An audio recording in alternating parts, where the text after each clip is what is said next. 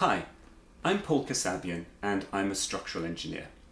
And last video I spoke about how we can think and design better structures and trying to understand them better. And here I want to cover what I consider to be a way of doing this, which is thinking about the primary colors of structure. I showed this in my last video, which is, I said really structural design as opposed to structural analysis is this situation.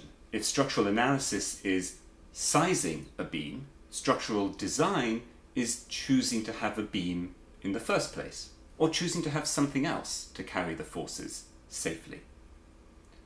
So why am I calling this primary colors of structures? I think this is a very helpful way to think about things. Just as we have actual limited number of primary colors, we can mix those into an infinite number of colors and produce an infinite number of paintings or images. Just because there are a limited number of primary colors does not mean we have a limited number of images. So I think that's very much the same way to think about structures. There's certain types of structures, but we can combine them into infinite possibilities to create infinite structural systems. And so if we sort of go through them in increasing order of complexity, we would have a cable that can only carry tension, and you can see the direction it's carrying the tension in. You have the arch, the column, the truss, the beam, which is essentially a filled-in truss, and the frame. Now, there are lots of other types you could call a dome, a shell, and this isn't about getting into the specifics so much as really this is a concept. We do have a limited number of structural types, but we can combine them into an infinite number of possibilities going forward. So I want to make sure we think of that distinctly and hopefully open up our thinking to the possibilities that we have. Just a very quick project example. This was a design idea for doing a very thin stone bench. Solid stone, but spanning like a beam, and the stone doesn't carry tension very well.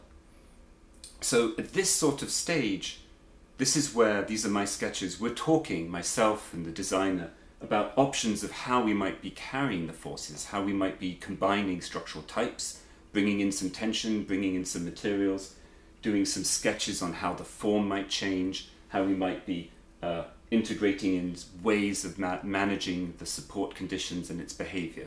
Notice no analysis here, that we'll get to that, but this is the stage of concept, design, thinking.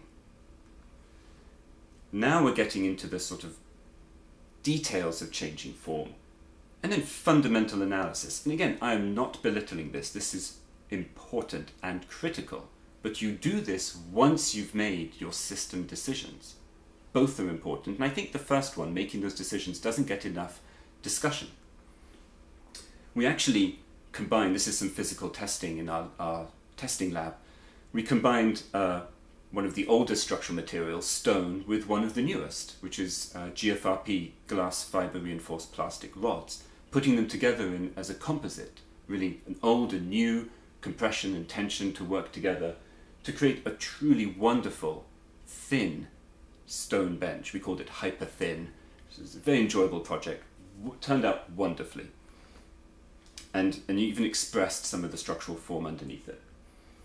So I want to leave you again with this image, this really important part here, where we're making decisions to carry forces safely and choosing also where those forces may come from at an early stage such that it defines how the rest of the process continues.